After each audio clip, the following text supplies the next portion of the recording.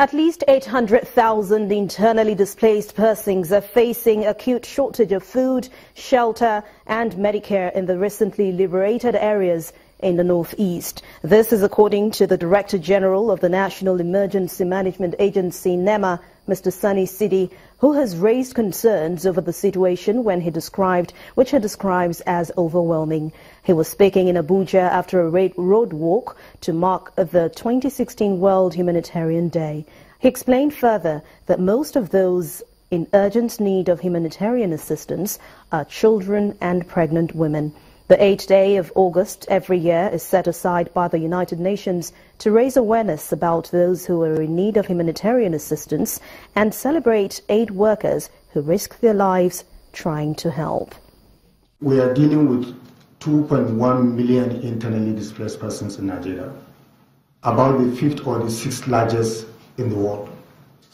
Therefore, the needs are there.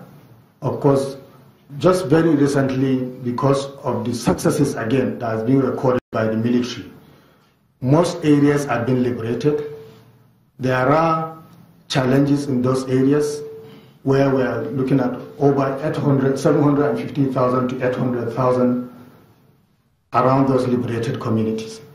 Therefore, new emerging challenges are always coming up. Of course, the needs are enormous and it's very challenging, and I must say it's very overwhelming, to say the least. There are people who require special attention. There are children, there are pregnant women, there are people with various challenges who require, special attention. Therefore, those micro plan that has been developed will address those critical issues, will ensure that all those who require special needs, are being attended to.